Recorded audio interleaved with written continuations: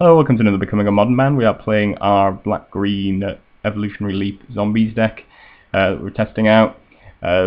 Might be a few tweaks and changes from the deck I did between matchups, but I think generally this list is fairly similar. And this time we are running up against a red-green Tron deck. So let's see if we can get underway. Looks like we won the roll for game one. Okay, so this is our opener. Not the best.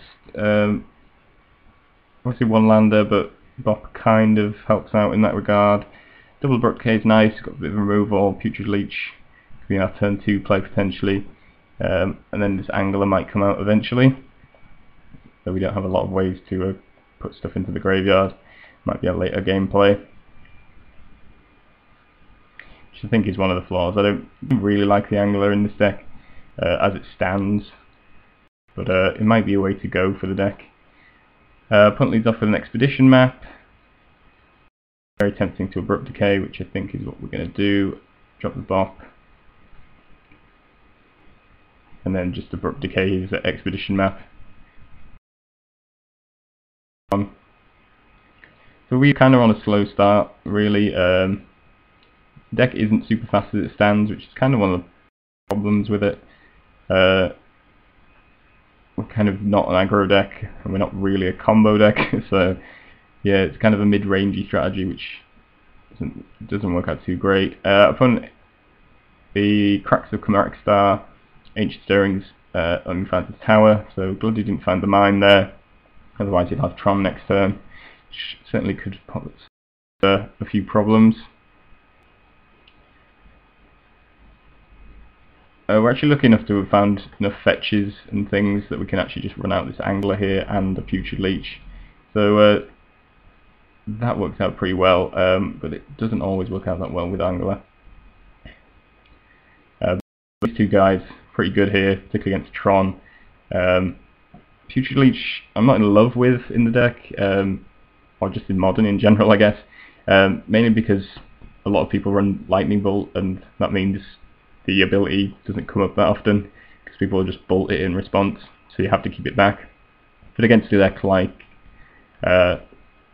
Tron here, we're in a fairly good position just to keep using that ability every time. So we can tap for 9 next turn if our opponent doesn't do anything too ridiculous, which it doesn't look like he is. He's chromatic sphering into another Ancient Stirrings, and he's put a chromatic sphere into hand, which isn't particularly exciting for him.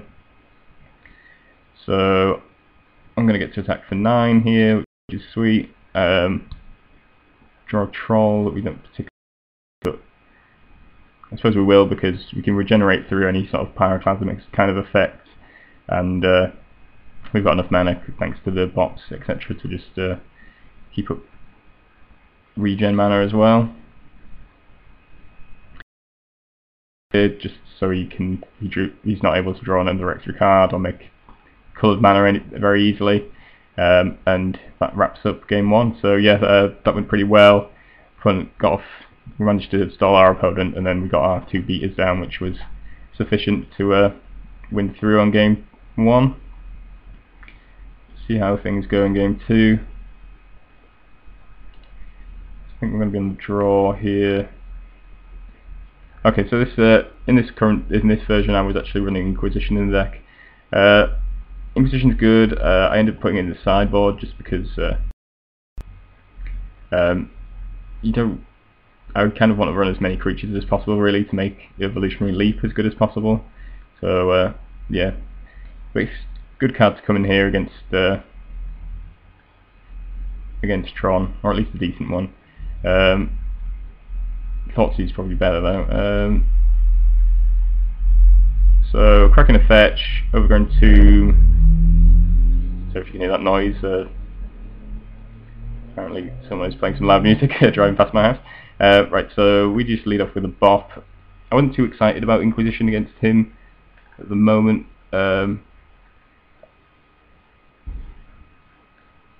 So he's got the map, he's going to get Tron together. We're not really doing a whole lot. So we can run out this Bloodghast and then we can Inquisition. Managed to skip past that, unfortunately. Okay, so the good news is our opponent doesn't have anything ridiculous in his hand. He doesn't have Khan, he doesn't have Ugin or anything like that.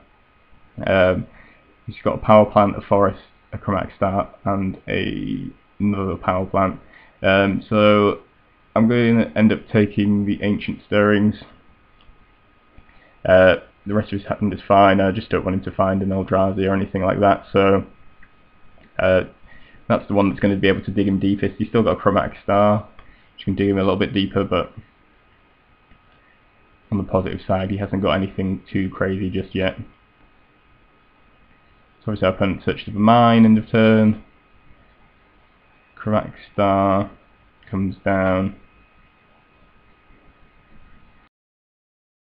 And nothing, which is very, very good for us. We're going to tap for 2 here.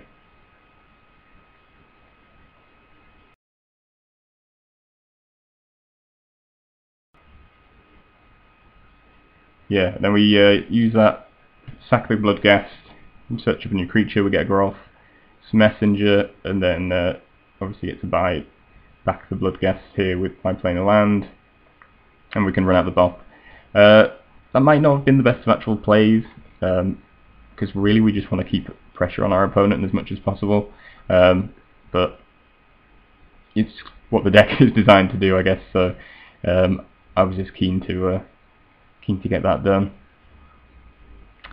Opponent taps 8 mana and get onto the board, so that's very, very. It exiles as well, so we've no advantage for our Bloodghast or anything. We're basically dead here, but decide to keep running. Seeing if we can run through our opponent, but yeah, Ugin definitely does.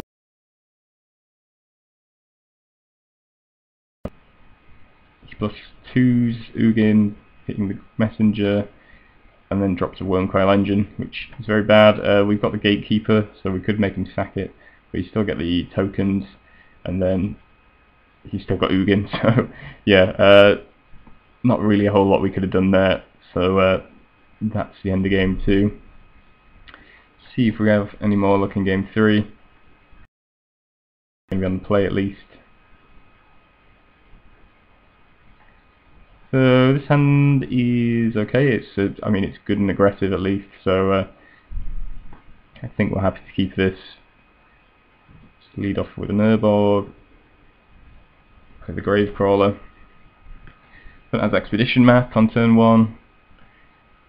We're lucky enough to get an Abrupt Decay, so I'm just going to blow up his map. Again, trying to slow down as much as possible. And yeah, happy with that draw there. Front plays mine. Next star to Chromatic Sphere. Seems fine.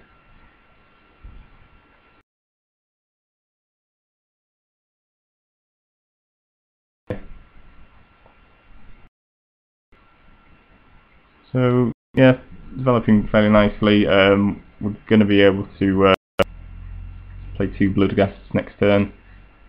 Unfortunately, our opponent puts together Tron and then drops a Wormcoil Engine on us, which is something we can really do anything about. We don't have a lot of answers to Wormcoil Engine. Sorry. So yeah, that pretty much wraps up the game, unfortunately.